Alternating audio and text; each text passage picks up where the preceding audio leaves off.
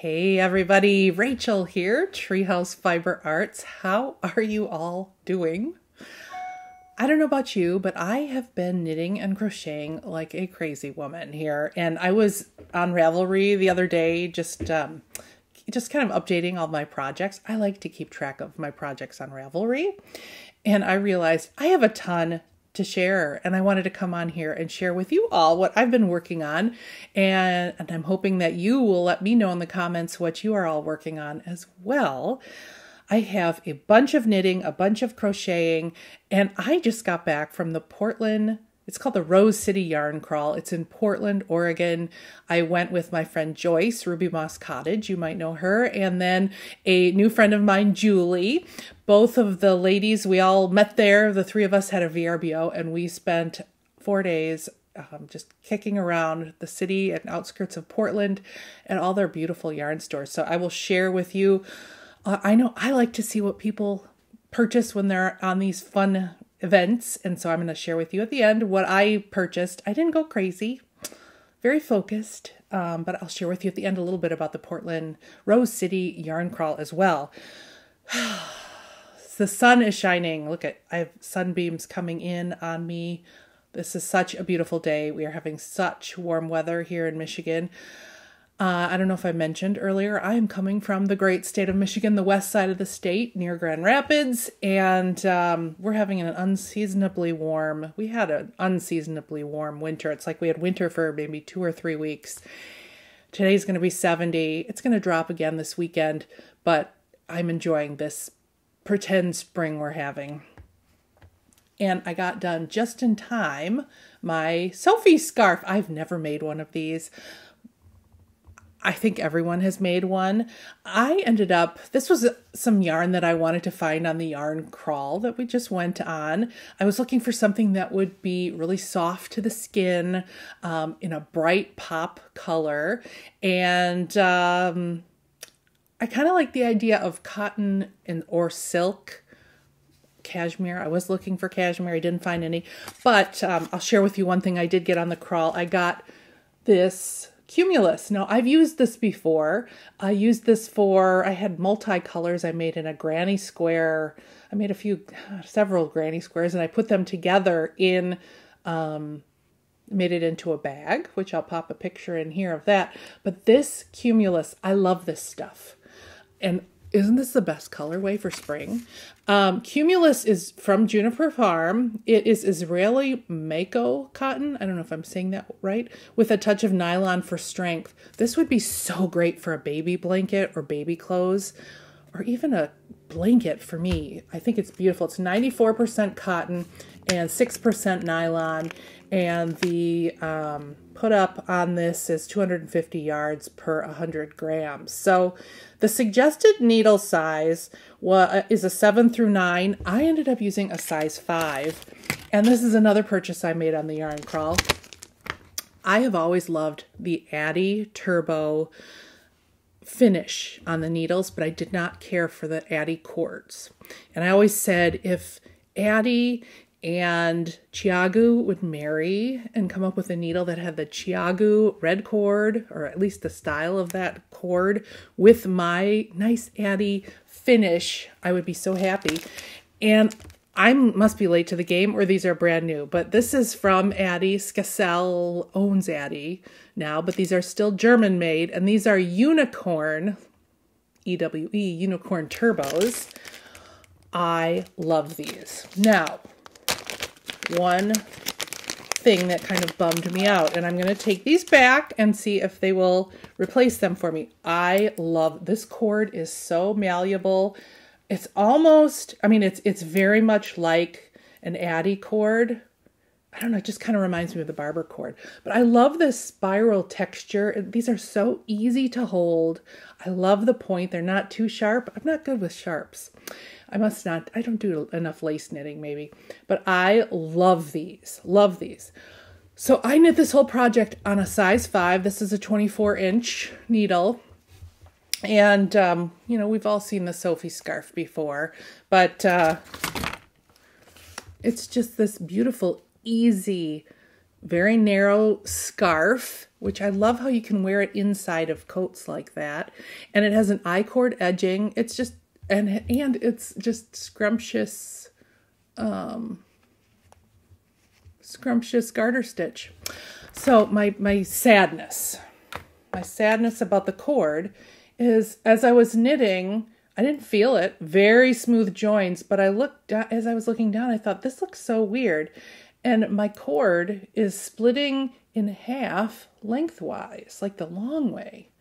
I don't know. Now I can't even find it. Here it is. I don't know if you can tell. I don't know if you can even tell, but it's splitting in half. So, I'm bummed. I hope this is just a fluke, because I would love a set of these if that does not happen to the cord. So I'm going to be taking these to my local yarn store that sells this brand and see if I can get a replacement or a refund. I want a replacement because I love them. I also got these in a size 1, 32 inch that I use for socks when I knit the heels, toes, and cuffs. Back to the Sophie scarf. I don't think I have anything else to tell you about it other than this is my inaugural wear. I literally got it done yesterday. I did it in 2 days. It's so fast and so fun once you get the rhythm of it down. And I just used a clicker. Make sure I think it helped. I clicked after every row to keep track of this 8-row repeat that the whole thing goes around. So as everyone on the planet, I really like this, and I will be making more because this was just so pleasant to knit. So back to those awesome cords. Let's see. I'll show you some socks that I got done. These are sort of done. Legacy Fiber Artz. Oh my gosh, you guys. This, first of all, is the colorway that was the February colorway for the Fearless knit along. It's all done. Check out Legacy Fiber Artz if you wanted to learn more about it. But this is Sue's Cozy Toes. Oh, just beautiful. This was the sock skein called Fearless. And I happen to have this purple colorway of Legacy Fiber Artz in not Cozy Toes, but it doesn't really matter, in their Steel Toes, in that awesome purpley lavender color. I love how these turned out. Now I knit them on my knitting machine, which has a front and back bed or ribber. So I'm able to knit tubes on my knitting machine. And so I ran the whole skein through the tube and got a really long tube and then cut in the toes, heels, and cuff. And the toe and the heel are done exactly the same way, except this is a cut in afterthought heel. Toe or heel. And then I did my favorite 2x2 ribbing with Jenny's surprisingly stretchy cast off, which I love, and these turned out so well. Love them. Merino, cashmere, nylon. I love Sue's Cozy Toes. Now I had this in stash, and I have always loved this colorway, and I did the same. I did the same thing. I pumped it out on the tube, and I happen to have in my stash this goldy yellow that matches perfectly a mini of Sue's. So this is the Steel Toes base, very soft as well. Had I not known about Cozy Toes, I would say this is my favorite and most incredible sock yarn. So this is called After Dinner Mints. I think Sue has it in her shop right now. I still have, oh, I see, I have to take my stitch marker off. I have these prepped with just the toes and the cuff ready for a lucky recipient, maybe a birthday or for Christmas, where I will put in the heel exactly where, exactly for them, so it fits them perfectly. So I get it to this stage. I could probably weave in the ends there, but I didn't. And then we go from there. So I consider that pretty much a finish. So those are the two socks that I worked on.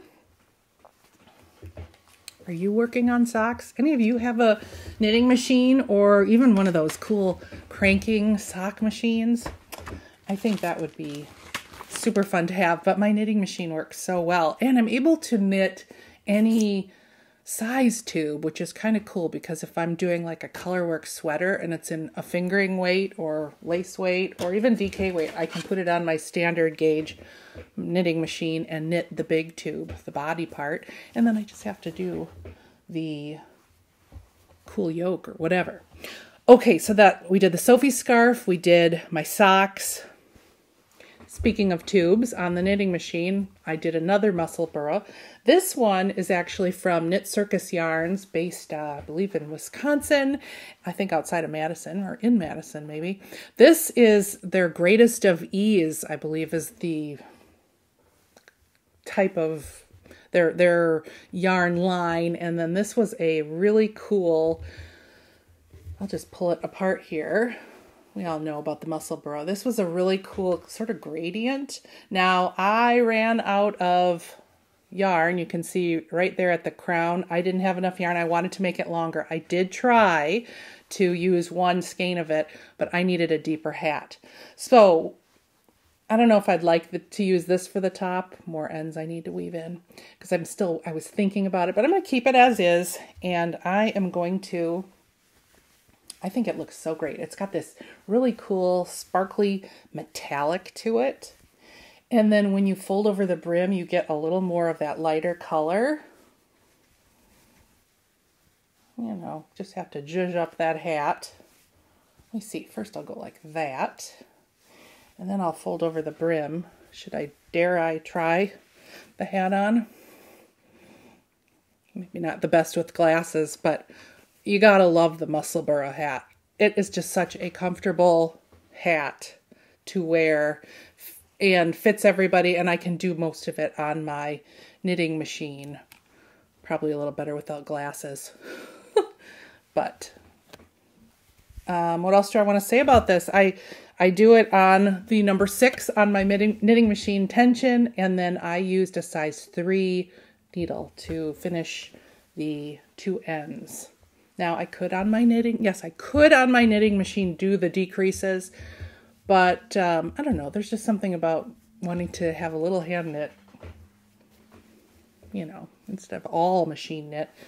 I get to do a little hand knit, and it helped me with the sizing. I could play around with the sizing. So that is my latest Musselburgh. Then, I got very into the Traveler. I'm going to pull it up here on my projects page on my Ravelry here so I can talk a little bit more about it. This is the Traveler shawl.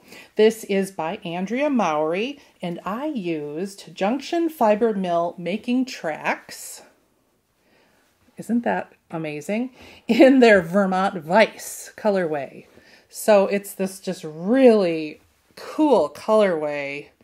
You know me, I like the pinks, the bright colors. I ended up using 2 full skeins and then a quarter skein of another Making Tracks. Making Tracks is it's a beautiful yarn that Junction Fiber Mill makes. 100% wool. There's 210 yards in 100 grams. They say it's DK. I'd say it's a very weighty DK, and it made for a really, really big shawl.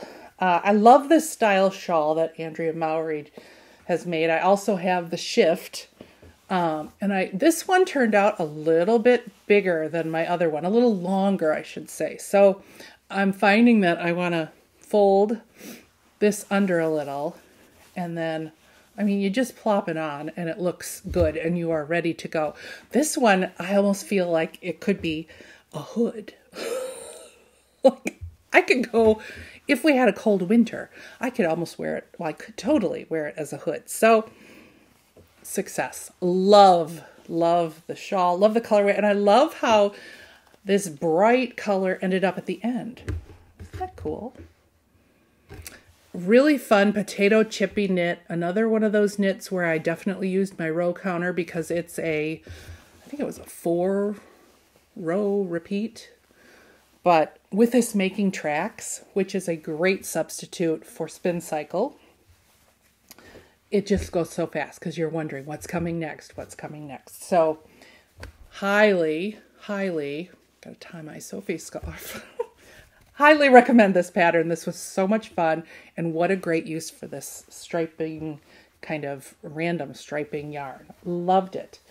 I think that's probably all I want to talk about for that one. So I know, look at that. Socks, scarves, cowl, hat. I think that's it. I did do one other finished object. I already gave it to the recipient, my son George. He wanted another, he wanted one of my hand knit hats that, it's a design that I made. Nichols Arcade is the name of the design. And I don't have it on me right now because he is actually wearing it. So let me just pull it up here. This is Nichols Arcade. I absolutely love, there's a, it's been in existence for a couple of years now, the fiber. The fiber is Heritage DK from Northbay Fiber. It's 50% Targhee, 50% Polypay, and 150 yards are in 50 grams. And I have so many colors of this scrumptious, awesome, it's 100% Michigan yarn. The sheep are from Michigan. It's spun in Michigan. And I had a lot of fun putting together this pattern. I've done it in a few different colors so far. And it's based on Nichols Arcade, which is this really cool small indoor shopping mall that was built, I think, in maybe the early 1900s in my college town that my undergrad that I went to school in. And it just has a lot of geometric patterns on the floor and on all over the brickwork. And it inspired me to make a colorwork hat. The brim of the hat makes kind of like a snowflake at the top, or I shouldn't say the brim, the top of the hat. And the brim, I like a double brim, so I make mine pretty long and fold it over, but you don't have to. So that is the Nichols Arcade that you can find on my Ravelry and purchase it there if you're interested. And it works like a dream with that Northbay fiber. Love that stuff. Love, love, love. Okay, so what have I been working on? Boy, that's a lot of talking. But I have some sweaters going on, and I also have some shawls going on. So, why don't I quick start with either of those two? I got this book a while ago. I'm so inspired to combine my two loves of embroidery and stitching on my knitting. I mean, how cool is that? I own TreehouseFiberArts.com, which is right now a very heavy stitching shop. Lots of kits on cross stitch, embroidery, that kind of thing. So when this book came out, I was like, oh my gosh, this has got me written all over it. So I thought I'm going to make a mitt. First of all, I looked through all of my finished works of knitting art. I have 2 big bins up in my office where I just kind of throw stuff that I've knitted in and I grab when I want to wear it, that kind of thing. And I thought, there's got to be something in there that I could embroider on right now. I could not find anything. So I thought, well, I'll just knit myself a pair of mittens. And I used, oh gosh, what pattern did I use? The Waiting for Winter. I think it's called that. I can look right here on my Ravelry by Susan B. Anderson. And I used, it's the Waiting for Winter Mittens and Fingerless Mitts by Susan B. Anderson. It's a great, simple pattern that makes this nice gusseted finger. They just fit very well because of that gusset. And I used some yarn that I had in stash from Blue Sky Fibers. It's their Woolstock worsted. And I knew I had it in several colors because I had knit this hat a long time ago. And I thought it would be really fun to do some embroidery on the mittens to match the hat with the colors that I have. So that is the plan. Now, the Embroidery on Knits book, I'll have this pink, I have the green, and I have the gray, which I don't have with me right now. But in the book, they recommended this type of embroidery stabilizer. It's a wash away embroidery stabilizer. So I picked that up, and I have no idea yet what design I'm going to put on it. I do want something that matches this. So maybe I will look in, I don't know, maybe the book itself is incredible in that it goes into such detail that if you are to stitching, you're all set. It really goes from the very beginning of stitching and how to embroider. It's got lots of how-tos. And then in the back, it's got this amazing sheet of, I mean, I could copy that right onto the stabilizer and then start stitching. So it's a beautiful book. And these Line books, oh my gosh, they smell so good. Here's a, I don't know, maybe I should just do that on my mittens, something like that. This book has a whole section just on embroidering mittens, so look at the options. And they're done, they have a whole section because they're done a little bit differently in that if you're doing something that's flat, like if I were to embroider the Sophie scarf, I would put it in a little hoop. And because tension is really important. And she likes the stab method where you put your needle down under the work, bring your needle up. Whereas on mittens, it's very hard to do that because it's, you know, a mitten. So that is a work in progress for me. And maybe next time we're together, I will have something to show you. Another book, since we're on books, after I watched the Fruity Knitting episode where they had the Knitting for Olive mom and daughter on, just hearing her design, just hearing her talk about how she designs items and talking about her yarn inspired me to pick up this Knitting for Olive book because of all of the sweaters in here that are sweaters that I would make and I think I would love to wear. I also placed an order on the Knitting for Olive website because the first time you order, the shipping from Denmark is free. So not only are you getting a very good value, high quality yarn with the Knitting for Olive, you get it shipped to the US for free your first time. So I indulged after that episode, and in looking through all the sweaters, I decided to knit, and I hope I'm going to say this right, the Avia sweater. This picture just didn't do it justice. When I first saw the picture, I was like, it looks like a very boxy sweater. Kind of sort of mock turtleneck sweater. But as I turned the page and kind of read more, I thought that was beautiful. I saw the stitch work on there. It is a half fisherman's rib, and the structure of it is a saddle shoulder, which I've never done a saddle shoulder, so that excited me. And then the final nail in the coffin for doing this pattern was going on Instagram and seeing the finished sweaters of people. The only two pictures in the book are this one and that one I just previously showed you. So going on to Instagram was key for me to see that that was a sweater I definitely wanted to do. So the yarn came. I have it in this. I needed a big bag. I made this bag from, oh my gosh, I made this bag years ago. This was one of the first bags I made there was a bag book by a famous designer. I can't think of her name right now, but she had all this style kind of pattern bags. I bet some of you are shouting it out. If it comes to me, I will put the book down below. But the yarn came for this, and I decided on, I wanted a brownish pink. When I saw this colorway called Ballerina, I believe.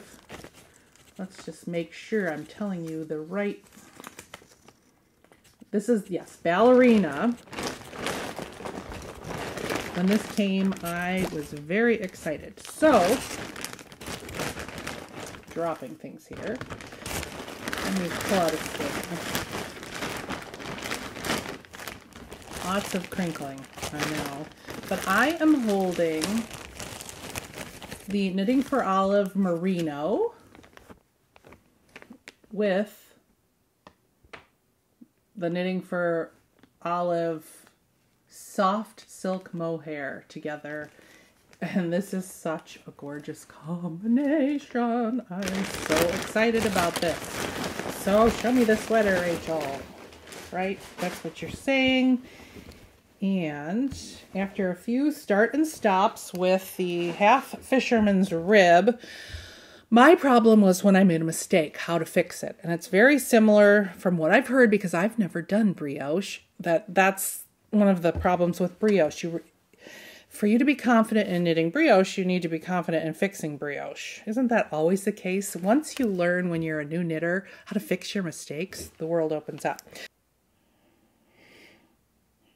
You guys, I was editing, this is Rachel of the future, which is now your present, because I have to re-record the last half of the episode, because as I was editing, I noticed that the sound just stopped. So hopefully we're getting sound. I'm trying a different technique here of recording. So back to the Sophie sweater. Here's where I am.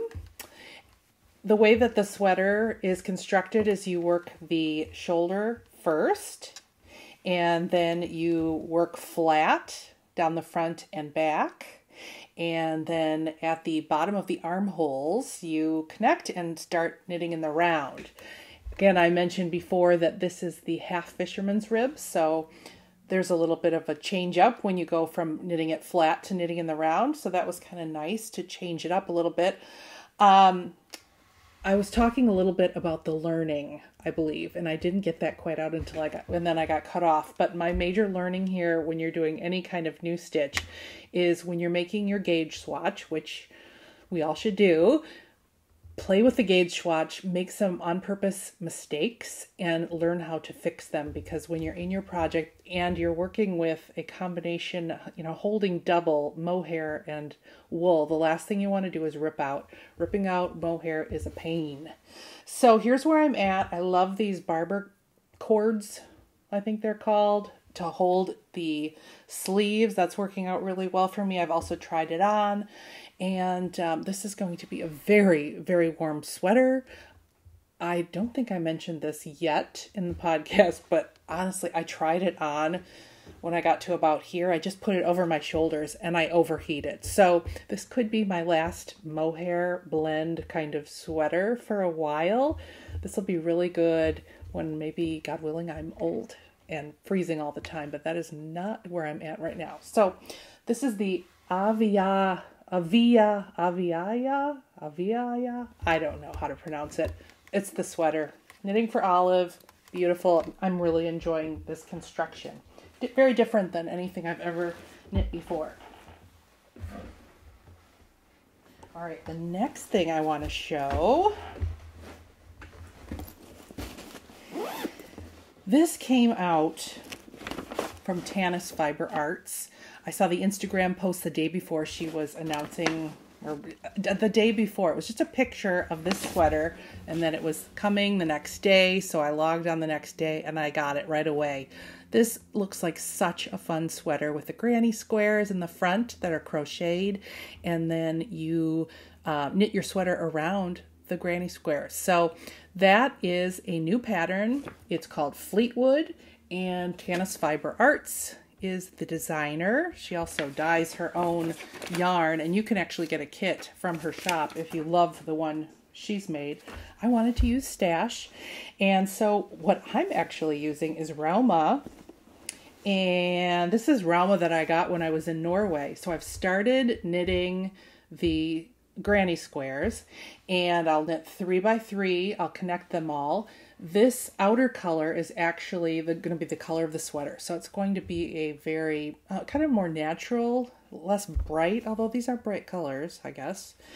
But the outer round of this is actually not Rauma. I have a sweater's quantity worth of Plucky Yak Paca is the name, Plucky Knitter, and it's half yak, half alpaca. It's beautiful, very soft to touch, and I will thoroughly enjoy wearing this sweater. So I think that's all I wanted to mention about that. This is just my second granny square that I've created, and if I find the square is too big for the front, which I'm just feeling like it might be, maybe not, I don't know. If it is, I'm going to take a round out and just do 1, 2, 3, 4, 5 rounds instead of 6. So that's, I'm basically testing it out. I'm going to make a row and see what happens. So that's where I'm at with that, using all these wonderful colors. Yeah, Rauma, Phenol Garn. And boy, what hook am I using? I think I'm using the called for hook for the granny squares. And hopefully it's in here somewhere. Okay, so that is my other fun sweater I'm working on. When we were on the yarn crawl in Portland, Julie surprised Joyce and I with a couple of skeins of yarn when we exited one of the yarn stores to use to make this shawl right here. It's called Her Own Wings Shawl, and it was one of the patterns from the crawl, I believe Starlight Knitting. Yes, Starlight Knitting Society. This was their crochet freebie if you bought something from their store. We saw it knit up in this gorgeous, gorgeous yarn.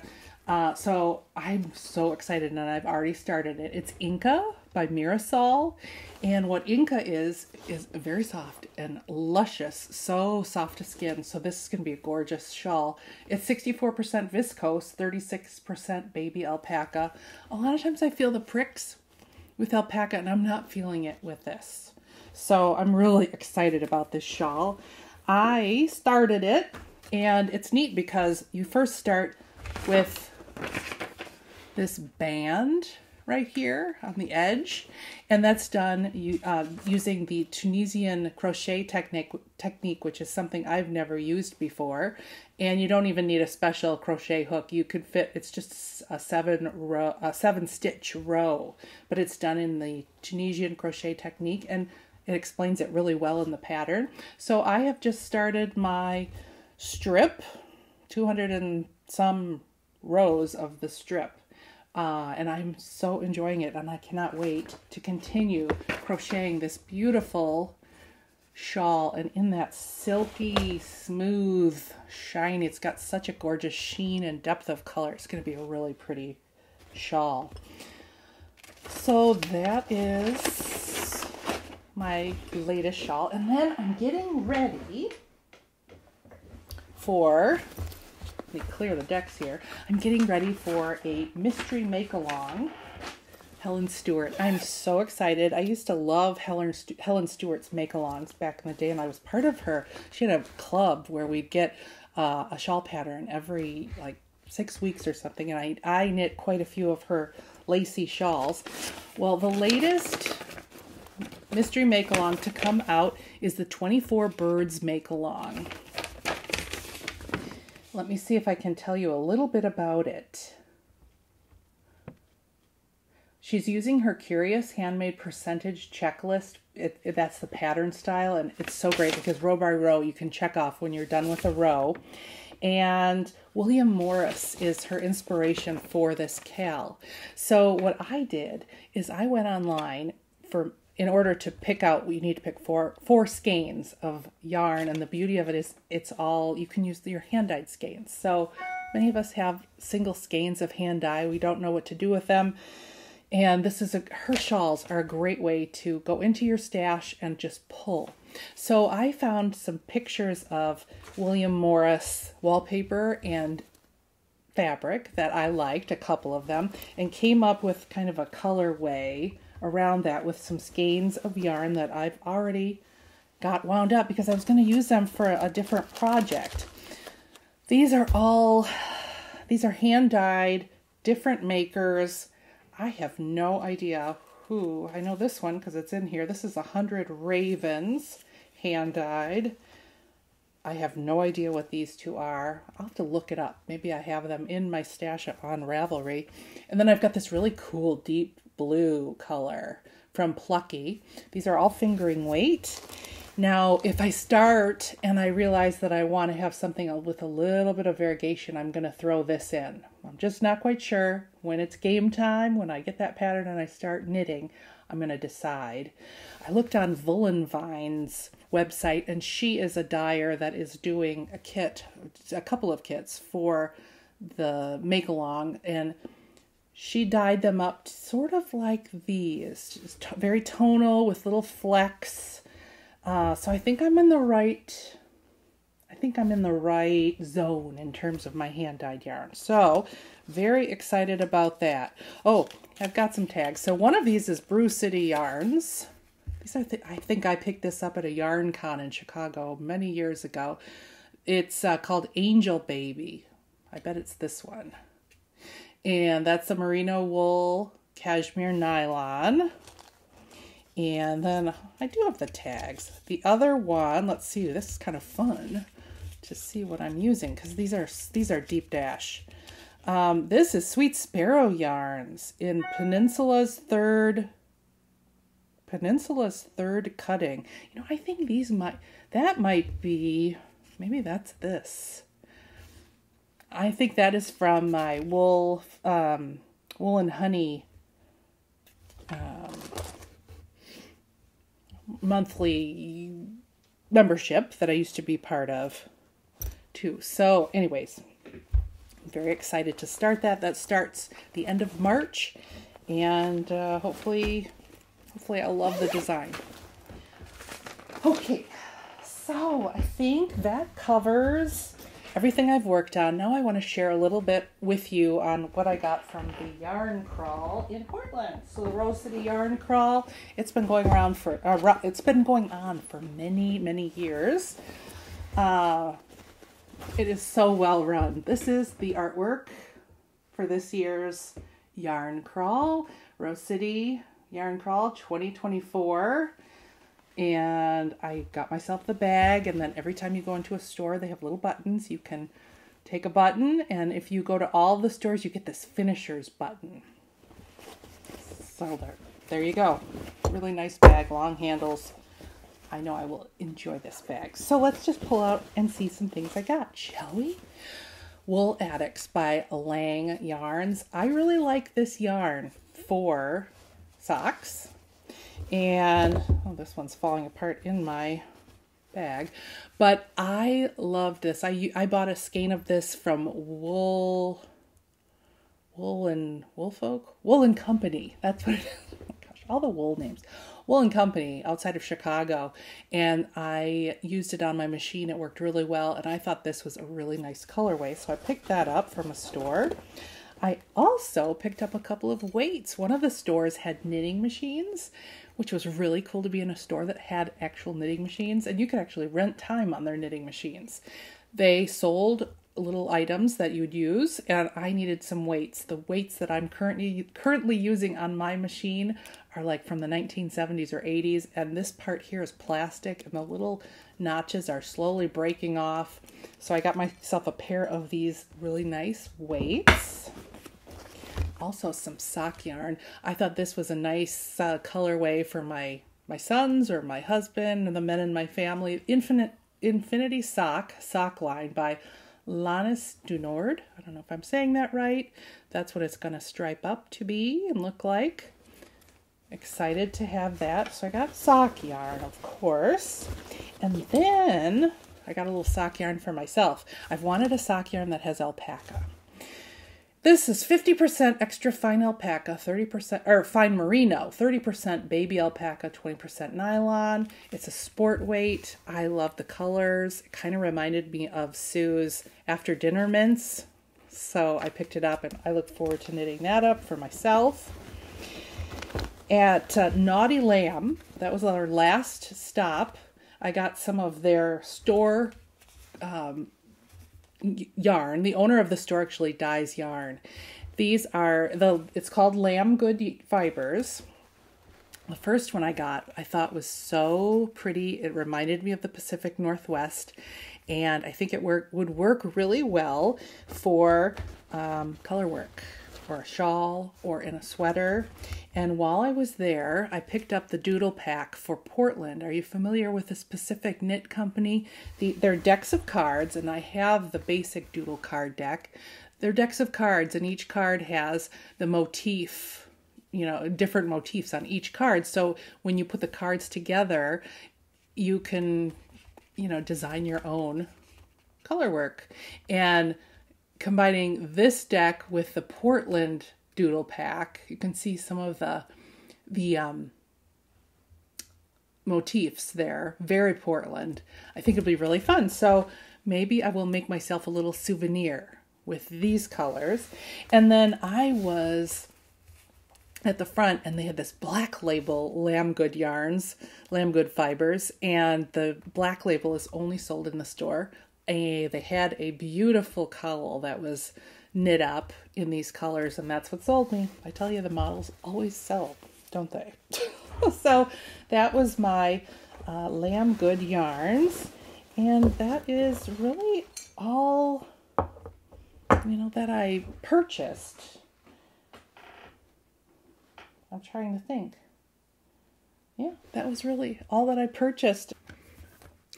So that's it for the Rose City Yarn Crawl. We had a great time. The shops were so inviting, so well organized. Each one had its own different offerings and oh my gosh, so many great trunk shows. Trunk shows that not only indie dyed yarn trunk shows that were fantastic, but one place had a button lady and amazing mugs and pottery, and I mean, it was just such a welcoming time, and it was so great to be back in the Pacific Northwest again.